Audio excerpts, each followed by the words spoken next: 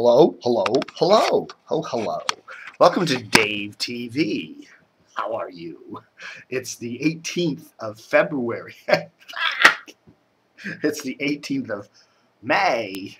The 18th of May, 2013, a Saturday. Here's what I was watching last night, Side by Side. I recommend this highly. A friend of this lent me this. It's a really good little documentary here. Keanu Reeves is actually the host of it, and they look at, they compare film with digital. You know, for years, for the whole history of the film business, film has been the thing. Now everybody's switching over to digital because digital's getting to look pretty damn good with real high-def formats and all that. And it gets into all the technical reasons why and all the different aesthetic reasons and all this other stuff. Really, really fascinating. If you're a movie fan like I am, this is must viewing side by side there. I don't know if it's on Netflix or Redbox. I don't doubt it's on Redbox. Usually crappy stuff's on Redbox, but I recommend this a lot. It's good. Good. Just came out. All right, folks, how y'all doing? Big news today. Andy Parks apparently is no longer going to be heard in afternoons on WTNT. Andy, as you may well know, for years, he's a longtime radio veteran here in the Washington market. Was heard for years on WMAL. Did the afternoon show, did the morning show there. Mainly, he was with a lot of different hosts over the time. Well, gosh, what was it they had when they had Bill Press worked there years ago, and he's part of the morning show team at WMAL for decade plus at least, and then most recently with Fred Grandy, which we just reported. He's the Love Boat guy who used to be a congressman, and now he's doing a musical or something up there in a New Jersey dinner theater. So that's his career. But anyhow, Fred Grandy and Andy Parks for many years were the morning duo there on WMAL, and then they kind of all fell apart there a couple years ago, and now they got the new Three Stooges on WMAL. The new Three Stooges on WMAL, Brian Wilson, Larry O'Connor, and Chris Plant. I think that's what they should call them. Yeah, the WMAL Morning Three Stooges. I'll tell you something. Well, anyhow, let me jump around to Andy Parks first. Andy apparently had, for about 18 months, has been doing a show for the Washington Times. And I think the Washington Times probably had plans of syndicating this nationally, and it just never happened. But they were apparently paying for time on WTNT. Remember, they used to have that morning show, too. They used to have in fact, originally, I think the Washington Times' grand plan was to have a morning show and an afternoon show, maybe a whole radio network of conservative stuff that they would have spread all over the country, and it just didn't materialize. The morning show kind of went away. It's still there, I guess. It's being done by another syndicator with the Washington Times participation, but it isn't really the Washington Times morning show anymore. But this show, the afternoon show, was done at the Washington Times building, so I think they still had control over it. But anyhow, that's apparently going away. Andy said as of yesterday's show, Friday's show, his last there, that they're going to still try to do something with him in a broadcasting vein sometime, but no specifics. So then you look at the WTNT schedule, and it looks like something called the Tea Party News Network is starting up on Monday. So we'll see what that's about. I don't know. Andy, I like Andy. I do like Andy. Andy's a cool guy, but some of that.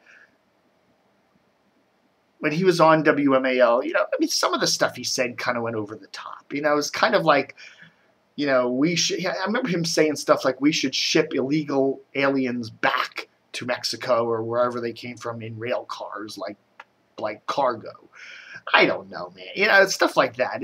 I realize he's saying it because it's feeding the red meat audience out there, but you're talking about people. whether they're here illegal, whether they're illegal immigrants, whether they're not. Whether most of those people that come up from Mexico and Central America and whatever, they're hard workers and they're just scraping to survive. And whether you agree or disagree with their immigration status and all that other stuff and whatever, they're people, and you don't talk about people like that. But anyhow, WMAL, I listened to that Larry and Brian morning show, and I'm a lefty, okay, and I remember writing Republicans. I remember George Bush, both George Bushes, and I remember Ronald Reagan and all that. And I disagreed with them on many issues, but I didn't disdain them. It wasn't a constant hate every single thing they do kind of thing. I didn't like Ronald Reagan's policies. I admire Ronald Reagan, the man, and even both George Bushes. They're human beings. They worked hard. I think they were decent people. I didn't agree with most of what they did, but there wasn't this blind rage and hatred about the human being. And that's what I hear on WMAL. When I listen to WMAL with Obama, granted, they don't like his policies. They disagree with almost everything he stands for, but there's a certain sense of human rage against this man. They just hate every breath he takes kind of thing. And there's something pathological about that kind of talk. And it makes Larry and Brian and Chris look really hyper-partisan stupid. I don't know. Maybe they get off the air every day and think, everybody loves us. You look like fools when you do that kind of stuff.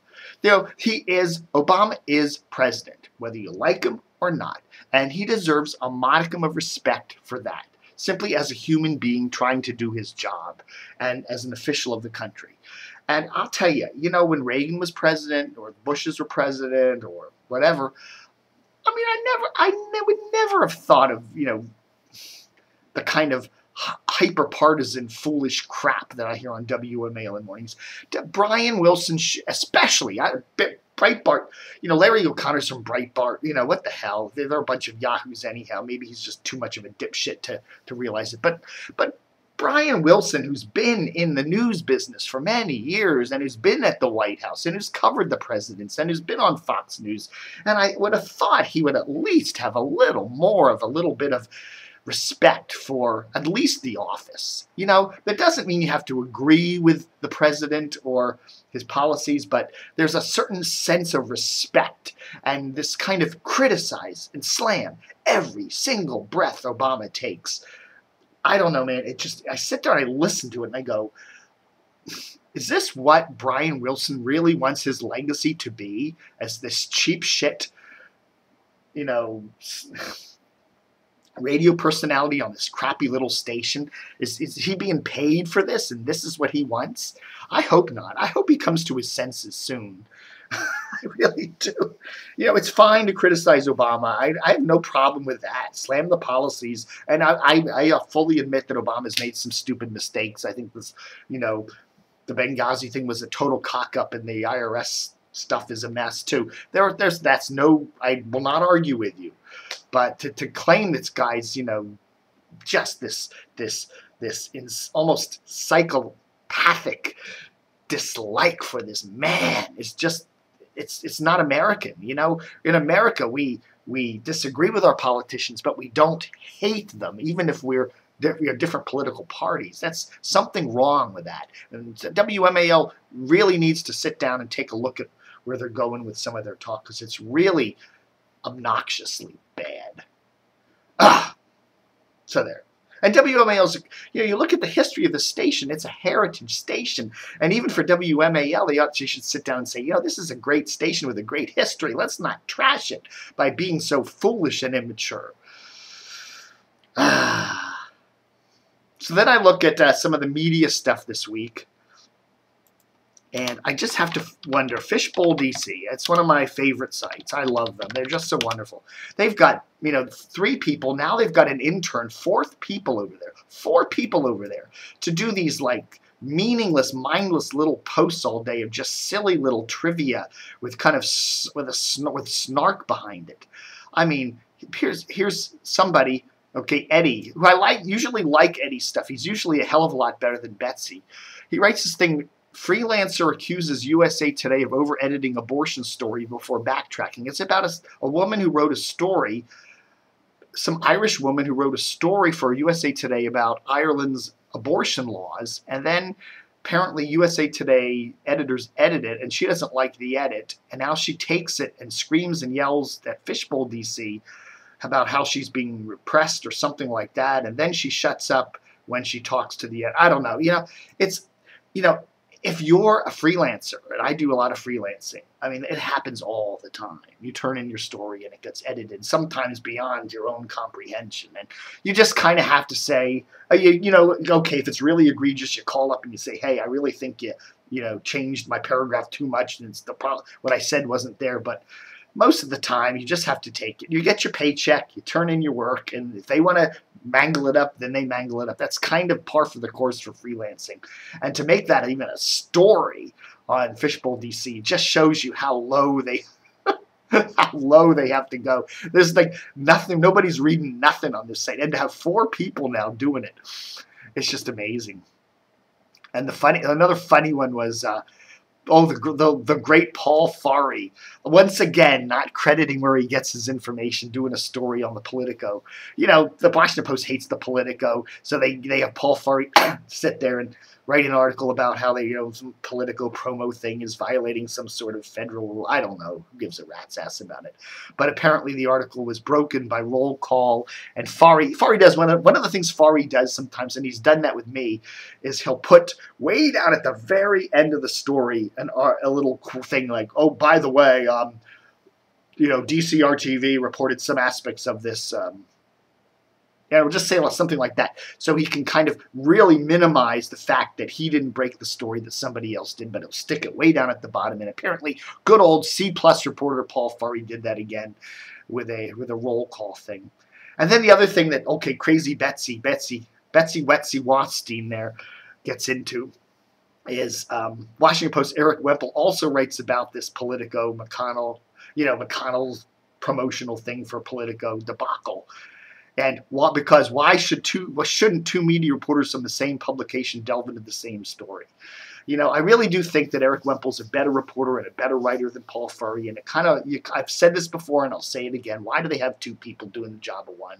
Erik Wemple certainly could be penning the pieces for the blog, for his political media blog, and for the print edition. Why do they have Paul Farhi even there? I'll tell you, I don't know. Erik Wemple's a considerably better writer. And at least he's not afraid to credit things where he gets credit.